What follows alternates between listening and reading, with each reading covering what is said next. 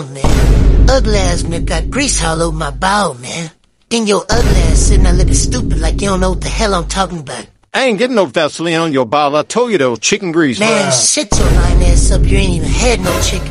Ugly ass shouldn't have my ball in your room anyway. Pookie, that is not Vaseline on your ball. All you gotta do is smell it now. Hold on, let me see something. Come on now, dawg. Oh, hell no. Bitch, let me go clean my motherfucking ball up. Pookie, I know good and goddamn well you and Peanut ain't in here arguing over that ball. That's Pookie trying to accuse me of doing something with his ball. Yeah, and that's cause you was. Talking about it smell like chicken. It smell like chicken, alright.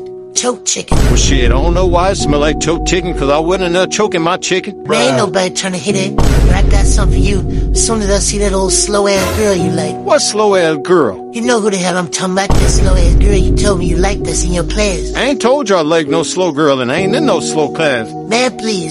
When me and my mama picked you up that day, it was 8 teachers and 8 students in that motherfucker. There's something wrong with y'all ass. Man, I don't care what you say, that's a normal class. Man, ain't shit normal about eating lunch early and still going to recess in high school.